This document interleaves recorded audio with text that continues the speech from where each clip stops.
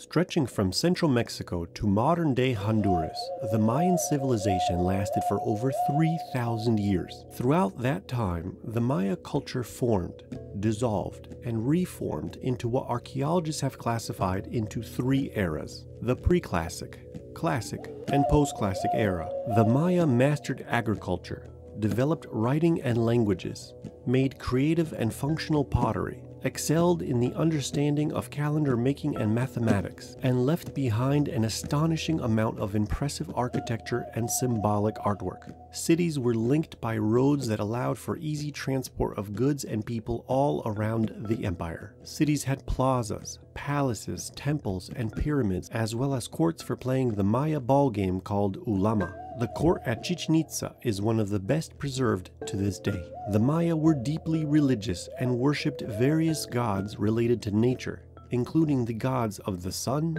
the moon, rain, and corn. At the top of Maya society were the kings, or Kuhul Aja, who claimed to be related to gods and followed a hereditary succession. They were thought to serve as mediators between the gods and people on earth and performed the elaborate religious ceremonies and rituals so important to the Maya culture. But by 900 AD, most of the stone cities were abandoned. This dramatic decline has long puzzled archaeologists. One common myth is that the Maya disappeared entirely. This is not true. With each collapse, a new period of recovery followed. What can be said with certainty is that there is no universally accepted theory to explain this collapse. Theories range from overpopulation, foreign invasion, peasant revolt, and the collapse of key trade routes. Other theories include environmental disaster, epidemic-level disease, and climate change. There is evidence that the Maya population exceeded capacity of the environment, including exhaustion of agricultural potential and overhunting of large animals.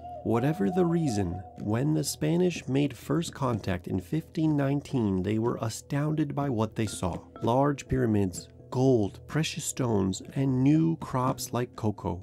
It took the Spanish until 1697 to subjugate the Yucatan Peninsula. During that time, countless treasures were stolen and shipped back to Spain. Uncountable numbers of people were forced to slavery, and indigenous religion and worship was forbidden, with mass conversions to the Catholic faith. Yet the Maya peoples never disappeared, neither at the time of the Classic period decline nor with the arrival of the Spanish conquistadors and the subsequent Spanish colonization of the Americas. Today, the Maya and their descendants form sizable populations throughout the Maya area and maintain a distinctive set of traditions and beliefs that are the result of the merger of pre-Columbian and post-conquest ideas and cultures. Many Mayan languages continue to be spoken as primary languages even today.